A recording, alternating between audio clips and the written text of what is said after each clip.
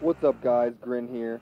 This is a video of me getting into the Bunker 11 Easter egg to get the MP7 blueprint. If you haven't got the MP7 blueprint, I'm more than welcome to help anybody that hasn't done it. I actually did this solo, so it pretty much took me the whole game to do, but I'm pretty sure that it's easier with more than one person. I'm also good at deciphering the numbers you get, which is pretty much the hardest part of the whole thing.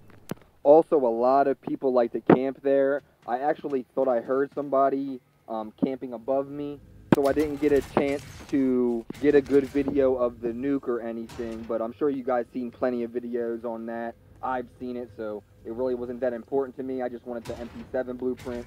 So if anybody still needs it, feel free to hit me up. I'm going to drop my Activision in the description below.